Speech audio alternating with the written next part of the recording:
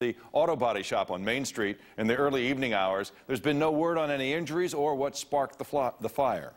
R&B singer Chris Brown facing charges tonight. A California judge may slap Brown with 2 felony charges for allegedly assaulting his songstress girlfriend Rihanna during a vicious fight.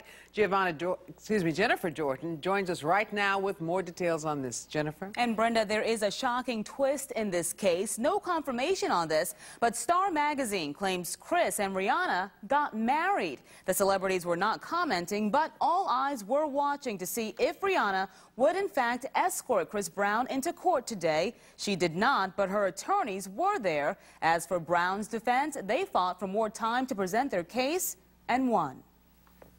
People versus Christopher Brown, case BA3.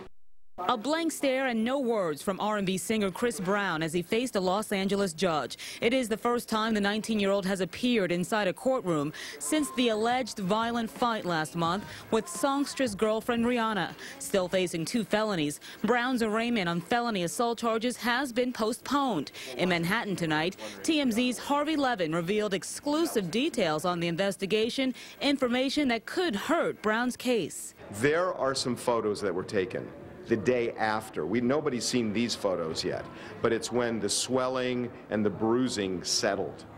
And it is so much more horrendous than the other photo. That shocking photo taken just hours after the alleged attack. It happened after a pre-Grammy party on February 8th.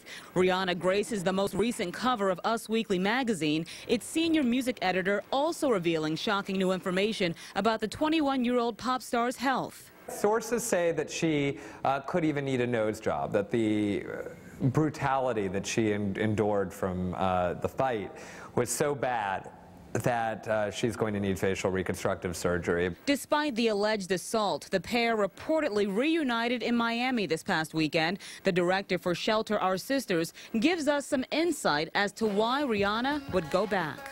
People go back because they're afraid, but they also go back because of love. It takes time. They want the relationship to work. They think they can fix it. As for the fans, reaction is mixed. I guess they're young and they still have that puppy love. If he beat her up, he did it. He deserves to be charged for it. Harvey Levin says Chris Brown will most likely try to cop a plea deal when he's back in court on April 6th. He remains free on $50,000 bail. If convicted, Brown faces a sentence ranging from probation to 5 years behind bars. And on those wedding rumors, we're just going to have to wait and see. Brenda. Thanks, Jennifer. For more on the Chris Brown case and the